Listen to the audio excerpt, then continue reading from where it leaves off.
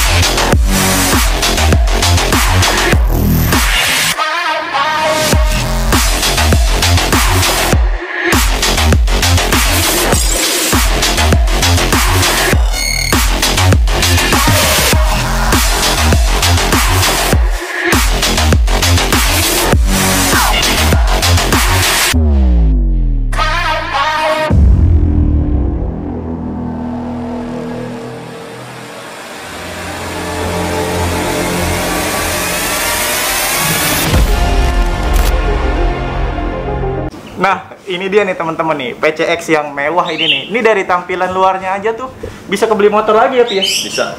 Bisa ya? Bisa. Motor apa, Pi? PCX kebeli lagi ya, Pi? PCX kebeli lagi. Nah, kalau bekas 2 biji kayaknya. Buset. Nah, teman-teman nih, kebetulan ownernya ini lagi nggak mau muncul di frame. Terus dia tuh lagi ada acara rapat paripurna, teman-teman, di gedung DPR MPR cabang Israel, teman-teman ya. Jadi diwakilin sama mekaniknya ya. Kurang lebih gitu. Jadi Mas Raffi ini teman-teman, dia dulu juga sempet ngewakilin Mas Jo dari Red Bull ya. Iya. Dia emang kalau ada Anda motornya mau di review tapi malu, hubungi dia aja. Gratis ya. Ada nomornya. Ada nomornya nih. Anda mau diri? Minta kontrak pesen. Oh iya, Anda juga jualan itu ya? Oh iya, ada endorse. Anda juga ya? Iya, jualan. Hubungin mana? Hubungin IG saya aja. Apa IG-nya? Kwatzi. Oh, kwatzi. Kwatzi nggak apa-apa. Kwatzi. Kwatzi. Itu harga bersahabat ya? Oh, sangat bersahabat. Sangat bersahabat. Family friendly pokoknya. Family friendly. Family friendly. Pokoknya pandemi banget lah harganya ya? Pandemi banget. Pandemi banget teman-teman. Nah, kenapa Anda diwakilin motornya nih? Mas Rija emang kemana? Lagi rapat ya? Oh iya, emang rapatnya hari ini ya? Enggak, sebenarnya rapatnya kemarin. Rapatnya kemarin. Berangkatnya hari ini. Emang boleh keluar ya? Apa? Keluar lagi pandemi gini boleh? DPR bos. Oh iya, DPR MPR cabang Israel. Itu dia teman-teman. Langsung aja nih, berarti pokoknya Anda apa ya kalau saya nanya apa aja ya? Ya, paling kepleset sejuta harganya lah. Ah iya, kepleset sejuta satu part ya. Satu part. Ah itu dia. Itu teman-teman nih, nggak usah banyak basa-basi, nanti nontonnya bosen teman. Jadi saya mau nanya-nanya boleh nih ya? Boleh. Boleh. Ini motor tahun berapa sih mas? 2015. 2015. Ini PCX CBU ya? CBU itu artinya apa ya? Cinta bertepuk umur. Waduh. Anjay. Apa ya? Build up lah. Pokoknya build up lah ya. Build up ya, lupa.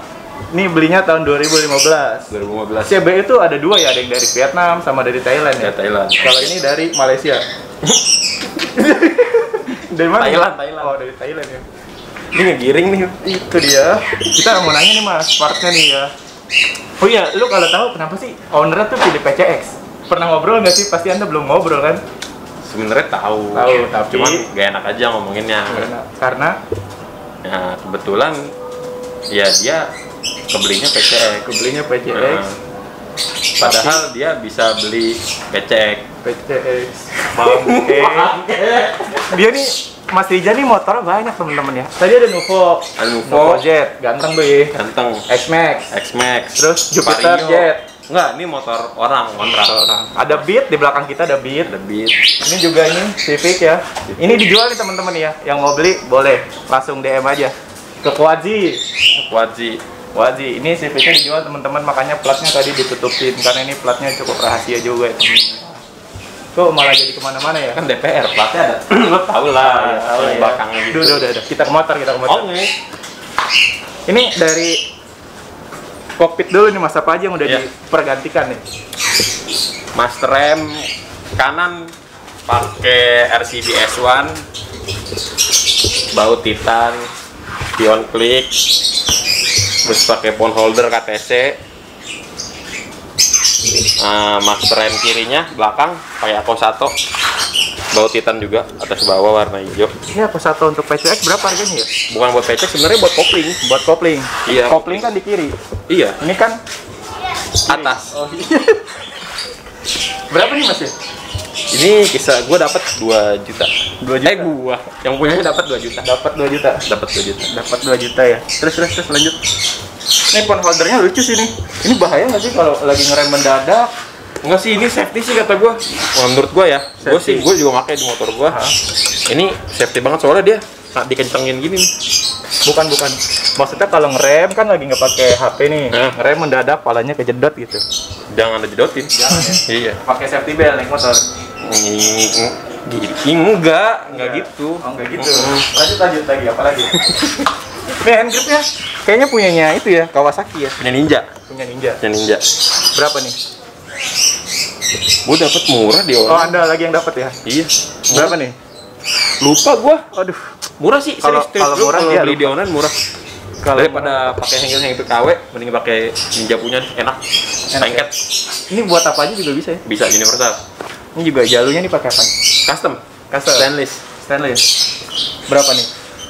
Ini barang bikin 200 kanan kiri.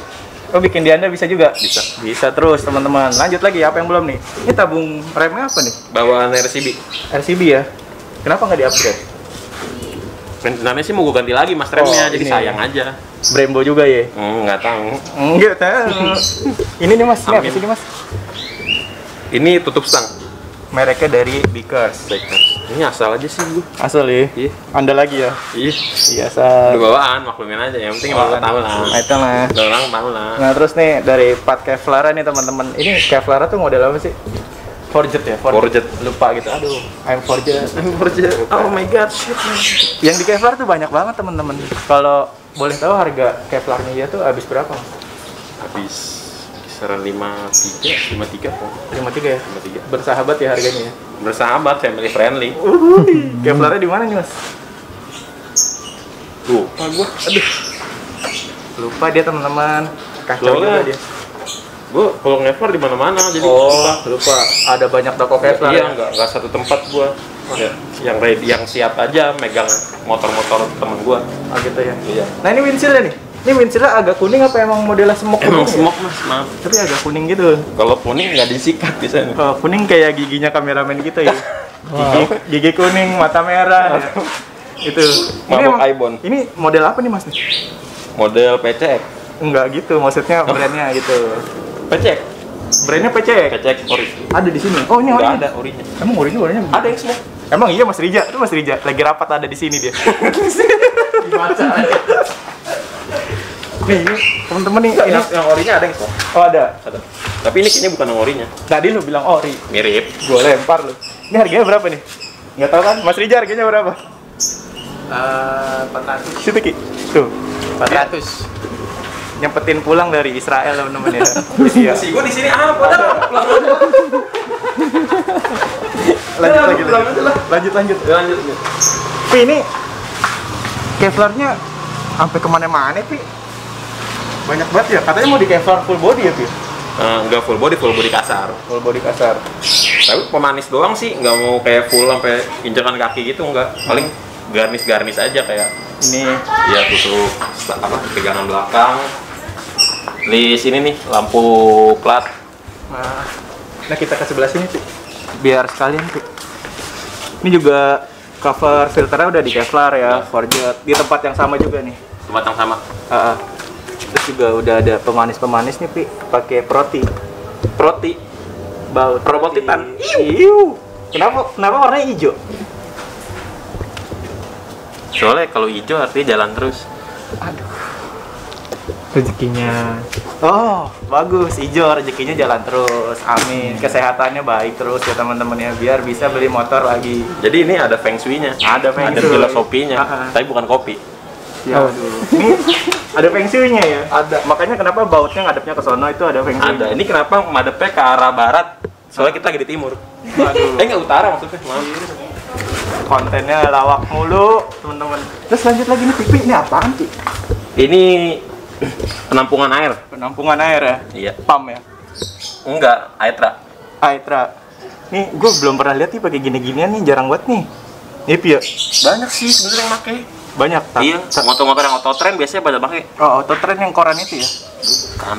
Bukan. Iya sih bener. Iya bener dong. Ini baut Titan nih segini aja berapa, Pi? Satu ginian berapa, Pi? Beda-beda sih. Beda-beda. Harga biasanya toko-toko beda-beda. Pasaran tiga berapa ya? Aduh, lama banget lagi Nah, mikir. pokoknya semuanya nih sekarang yang nempel sekarang. Sini dong, sini. Yang mana? Oh iya, Sini nih. Maaf. Kameramen asik nge-shoot portrait, guanya nggak di-shoot, males gua. Iya, terus semuanya berapa nih, Pi? Baut doang. Yang nempel sekarang habis 2 juta. 2 juta itu 2 juta doang. Kita. Belum sama Probot ya? Belum. Kalau Probot habis berapa, Pi? Probot habis nyampe sejuta sih. Enggak nyampe sejuta. Nyampe sejuta. Lumayan juga ya. Terus nih dari CVT udah di repaint ya? Udah. Warna CVT warna silver. silver apa? Silver metalik, abu-abu sih. Ngecatnya di Anda ya? Enggak, Bukan. di Iwan. Iwan Peyek. Itu Iwa. Iwan Peyek. Oh iya nih sekalian nih kita. Peleknya pakai apa nih, Pi? RCB. RCB. RCB. Racing boy. Tahu ininya tipe berapa, Pi? Apanya? Tipenya. Enggak tahu gua tuh palang berapa nih palangnya? Tuh. 8 ya? 8 palang 8. Kayaknya SP titik gitu lah. Iya. Harga. Harga bos berapa bos harganya bos? 1,7. 1,7. Udah ketahuan ini ada yang punya, lanjutin aja. Pelek doang 17 ya. Peleknya 17. Ini bannya Nggak dijual. enggak bukan maksudnya ban apa ini ya? Licin banget ini habis dipoles nih. Bukan dipoles. Kepleset enak. Depan ada solar tumpah tadi. Bannya Ban apa, Pi? gue sebenarnya tahu cuma lagi iseng-iseng aja muter ban. Corsa bannya. Gue iseng muter-muter aja gue tahu sebenarnya. Corsa. Bukan. Corsa. Ukurannya? Melorot. Ukuran berapa ayo? Jangan gitu dong mas, lu kayak ngejebak gue banget ya. Ukuran berapa ini? Terus os putar terus os. Nih. Op dong. Nih. 180. So tau lu 180 100 per 80 180 Dan 80. Payah lu. Pernya coy. Lanjut. Biar enggak apa-apa duduk juga. Iya duduk ya Allah. Nah, ini sok nih. Sok dari Offshit ya. Bukan, ini Kojima kopi. Enggak. Ini soknya Ohlin ya. Sorry bos, ada tulisannya di pernya. Ada tuh, ada buku garansinya juga ya. Punya gua. Ada buku garansinya juga. Ada buku garansi. Ini soknya berapa nih? Sok 7 juta. Kenapa pilih Ohlin sih dibandingin brand lain? Kan banyak tuh yang lebih murah. Gue pengen pakai sok lain takut nggak di-review sama lu. Ya, goblok. Yang lebih murah banyak. Yang lebih murah banyak. Nah, Yang bisa disombongin ini doang. itu bukan fungsinya ya, bodo amat fungsi, yang penting mahal. Nggak enak meskipun rada keras dikit. Anda udah pernah nyobain motornya? Wes, udah dong. Oh udah, berarti enak ya? Enak. Enak teman-teman. Aduh maaf banget nih, ada suara burung berisik. Nggak apa-apa ya, biar kayak di pedesaan gitu. Di Priuk kan nggak ada sawah ya, Ki? Lu jangan ngomongin gua terus. Nah, Bawel lu. di situ ada burung. Benernya saben, Kes. Itu dia. Kirian udah dan diubah belum sih? Udah, kirian udah. Udah. Ngomongnya ke kamera dong. Belum full. Kayak ya baru kayak puli apa kipas sama roller bubut. Terus. Roller sama per. Baru itu doang. Kita udah ganti. Apanya udah diganti? Kampasnya udah ganti. Pakai kampas apa? Daito. Daytona. Nggak di soalnya nggak di endorse. Daytona. Oh iya. Apalagi di Pi? Ini pakai apa sih tuh beginian Pi? Ini Karpet. kerajinan tangan. Lu yang bikin Pi? Bukan. Ini ada ya kalau mau pesen ya? Ada kalau mau mesen, gua jual juga. Berapa sih Pi ini? Murah. Berapa? Udah langsung aja harga BDM. Aduh, BDM. Oh, by DM. BDM. By. Bye. Gua kira BDM. BDM. Ya, BDM. BDM. Lanjut nih teman-teman, kita geser ke bagian sini. Tapi tar dulu ya, motornya kita balik dulu nih. Skip dulu aja kameramen. Nah Pi nih, dari bagian sebelah sini nih Pi, apa aja yang udah dilakukan perubahan secara massal nih Pi? Secara massal, demokratis dan fungsional. Itu dia, bagus.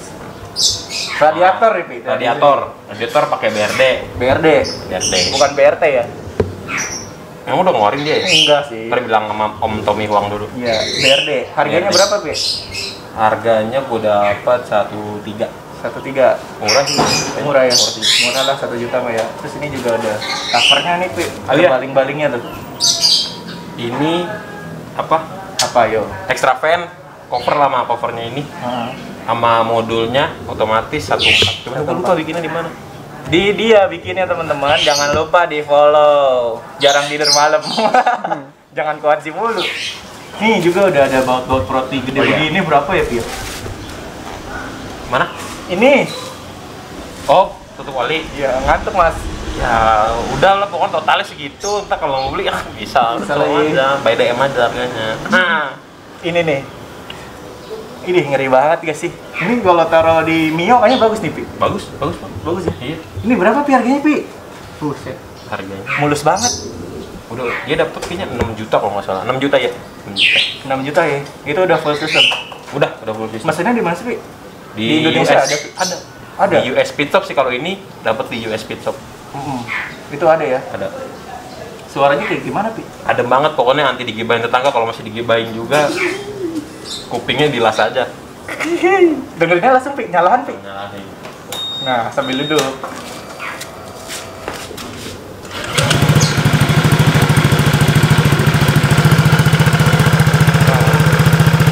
Coba digebar-gebar.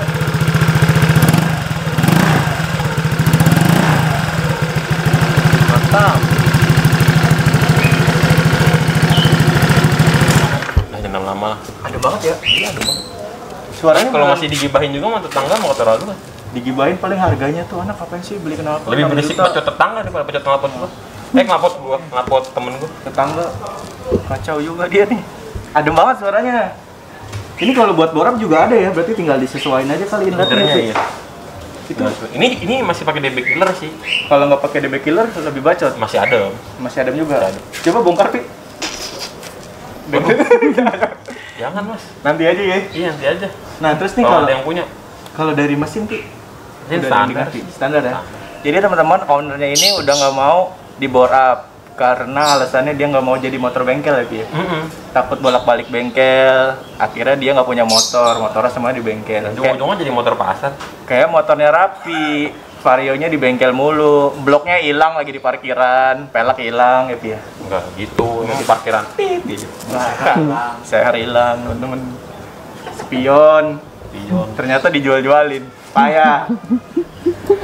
Gue jual spion buat beli blok. Aduh, bloknya juga dijual katanya ya. Bloknya dijual buat beli spion. Aduh, spionnya mahal banget. Spion Avanza ternyata ya.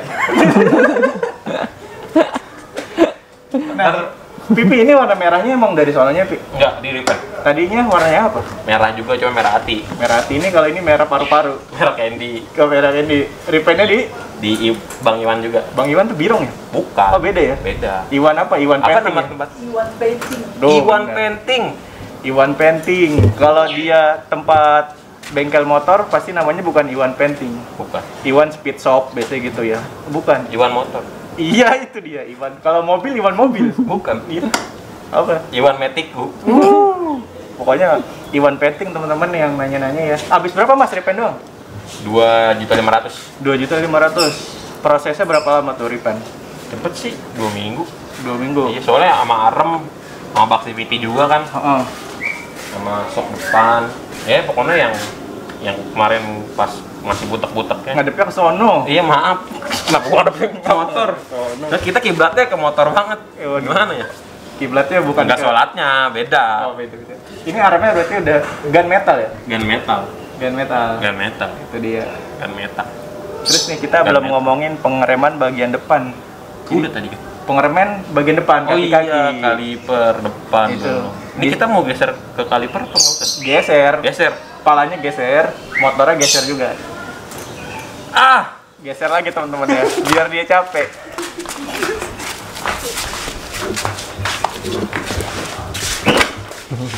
Dari atas sudah mantap, Lupa gua. Kan gua bilang murah dapatnya.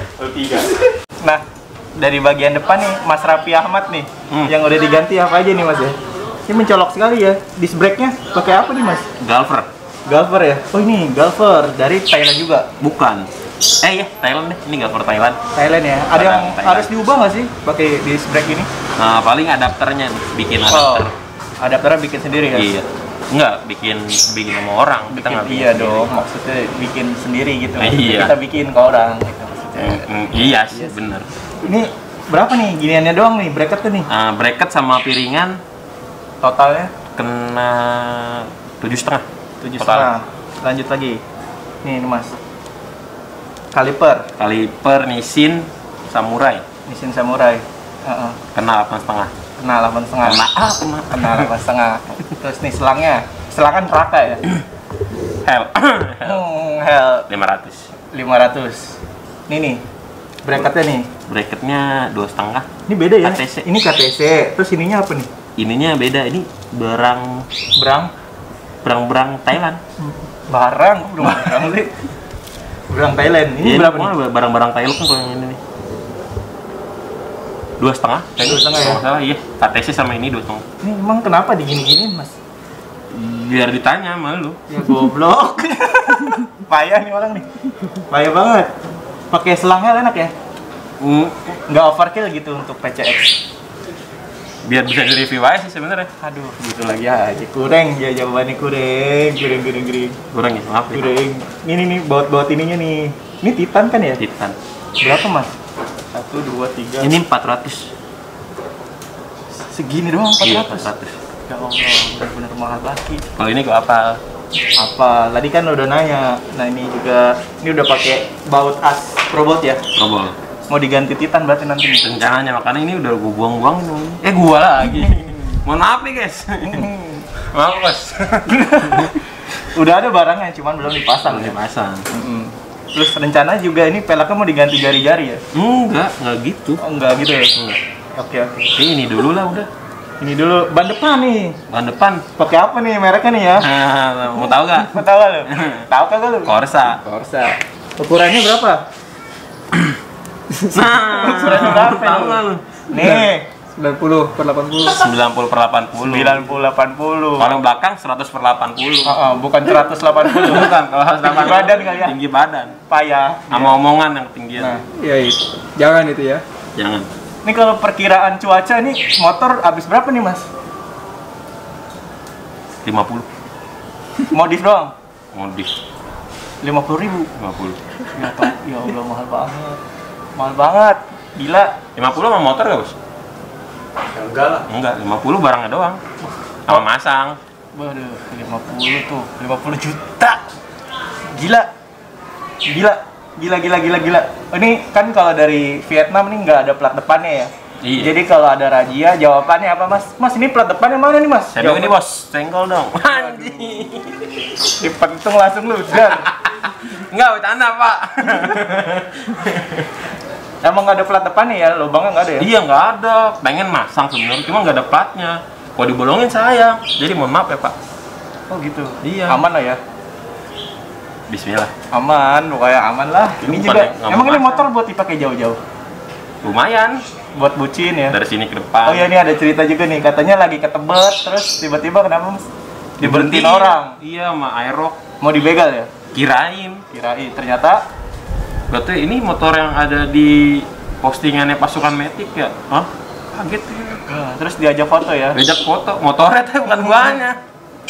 Iya, memang punya bukan gua. Ngeri juga nggak sih kalau ketemu orang diberhentiin gitu? Takutnya jadi modus, Pak. Modus begal. Oh, Modal nih motor pada di pos pasukan Matic ya, padahal kegeeran emang iya ya. Kan nggak sadar ya kan. pinjem Mas gitu. Pinjem dong, coba nyobain. Wah, Katanya bore up. waduh, itu dia. Terus rencananya nih motor mau diapain lagi nih Mas? Paling ya kayak ganti baut sih, mau ngelengkapin baut. Ngerapin baut ya? Ngelengkapin baut. Soalnya masih belang-belang. Iya, warnanya ada yang hijau, ada yang biru, kuning, terus putih, di langit yang biru. Pelukis mau Agung. Agung sehat. Iya, nggak tahu Pak Agung Gumelar. Nggak tahu. Nggak tahu. Ini terus mau diapain? Iya, Dirapiin. baut dilengkapin. Kevlar lagi. mau dirapiin. Apalagi warna mau ganti nggak sih? Mas Rija warna mau ganti nggak? Apa tetap merah? Sesuai STNK aja. Oh, biar aman. Biar aman. Tetap. Ini Kalau udah motor- nggak pakai spion, kalau nggak pakai warna nggak sesuai juga berabe guys. Ah iya. Spion plat nomor maksudnya. Nggak pakai plat. Aman. Mohon maaf. kayaknya aman. Dibawa aja diselipin di sini kan bisa Mas kalau ketahuan Jadi polisi. pengen taruh di sini. Ya, kira moge. Enggak gitu. Motor custom kali taruh di situ. Di kok gitu? Iya, dulu gua main cafe racer, platnya taruh di kolong. Masih sehat punggung? Kolong jembatan. Kagak sih, Pak. Gua juga dulu naik cafe racer. Enggak, CB gua. CB. Platnya taruh di itu tukang besi. Ya, Herex ya dulu Anda main Herex ya. Bukan Berarti Herex. CB-nya Herex gitu ya. Enggak CB, tapi gua custom. Mesinnya Tiger. Bukan. Oh, lu mah banyak motor customnya ya? Pokoknya malah kemana-mana ngobrol. Tahu apaan sih? Bahaya. Terus. Mau nambah motor lagi nggak, Mas? Mas Rika jadi ada di belakang kita nih teman-teman ya. Dia mau nambah motor lagi nggak kira-kira, Mas? Insya Allah ada rezekinya. Nambah motor. Apa tuh? Matic lagi? Terbiasa aja. Motor biasa, Motor motor apa? Matic luar biasa. Emang ini motor luar biasa? Terbiasa aja. Maaf. Motor-motor lama. Oh, motor. Kayak Ninja RR. Oh, iya. Kalau ada yang jual bisa. Bisa. Kalau ada yang jualin JRR bisa hubungin kwatzi biar dicaloin harganya. Aduh, lebih tinggi dong. Iyalah, cuan. Duit mulu Anda. Nggak cuan nggak Karena bisa. bisa 1,4 ya. Di itu 4. Nah, gitu dulu nih teman-teman videonya nih. Maaf banget ini banyak lawak-lawaknya teman-teman ya. Kalau nggak suka di skip aja ya, Pi ya. Atau enggak komen-komen yang keras aja. Kalau nggak suka di subscribe. Aduh. Komen aja, Subscribe. DM ke Raffi, namanya Kwatzi. DM aja yang nggak bener-bener ke dia nggak apa-apa deh. Ujat gratis, free transfer, ntar nomor rekening gue kirim. Nah, itu dia teman-teman. Jangan lupa kalau buat yang mau pesan intake downdraft. Intake Donra, Velocity, akrilik bagasi. Buset, lengkap banget nih. Pas banget nih, azan ya kan? Iya. Kita sholat dulu, Sholat beribadah dulu. Jangan lupa sama sholat ya, Pi ya. Iya, sholat 5 waktu. Nah, Jangan lupa makan kalau motoran berapa waktu? tiap waktu. Tiap waktu. Itu dia. Bye.